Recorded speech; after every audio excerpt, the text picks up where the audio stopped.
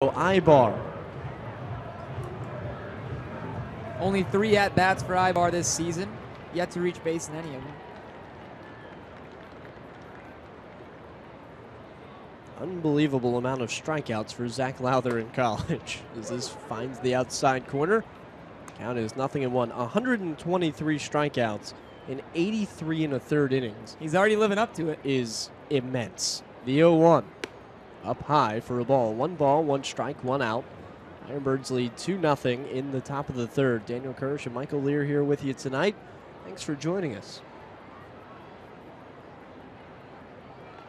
The 1-1. Ooh, just missed. Must have been a little low on Scott Manea. The count 2 balls and 1 strike.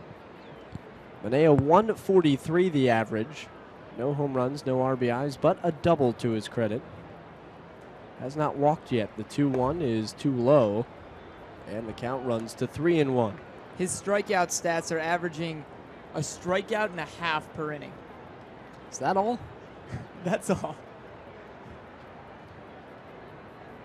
That is unreal. And somehow went 5-5 in college. The 3-1 on the inside corner. Count runs full at 3-2. It's always tough. An ERA under 3, and you win 500. You can thank your offense. Payoff pitch is fouled off to the right, and the count 3-2. For my interactions with him today, Zach Lowther, a very nice young man. He's an Ohio boy. How could he not be? He wanted his walk-up song by Machine Gun Kelly, but I overruled it because I listened to that. 3-2. Fouled off. Break the bat. Something went flying off the bat. Everything appears to be all right. 3-2 the count. He wanted the song because it was about being from Cleveland, of which he is from a suburb, Brooklyn Heights, Ohio.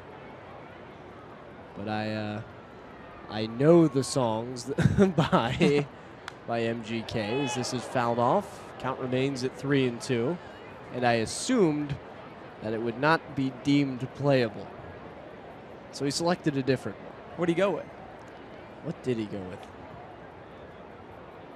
Not to put you on the spot for a song. He went with Sunset by Kid Ink.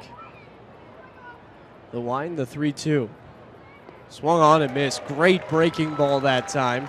And way out in front was Cecilio Aybar. Another strikeout, give him 5 through 2 2/3. He's allowed the 1 hit, a single to Quinn Brody,